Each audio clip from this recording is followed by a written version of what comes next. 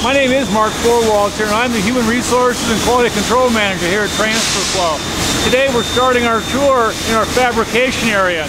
Fabrication for us means modification of any of the flat steel material.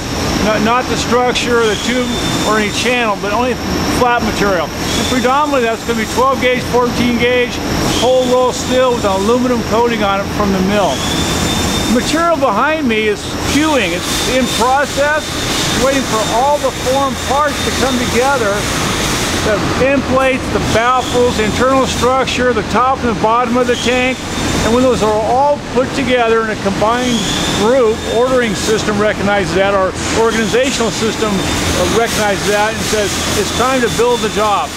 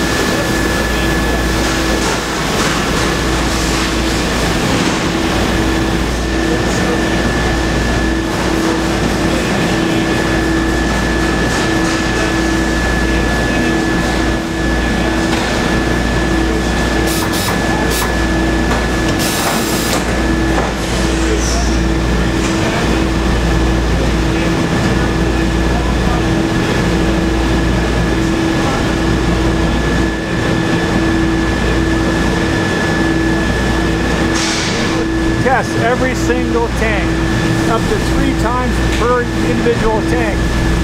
Its entire pedigree, where the tank came from, where the steel came from, what welded it, how long they worked here, everything about the tank report on the barcode label. Every tank that is welded at transfer is tested several times in the tank integrity. You want to make sure you get your level of water, so down with the solution. That you can't miss anything. 10% of every gauge production is inspected by a supervisor. And a monitor to inspect further.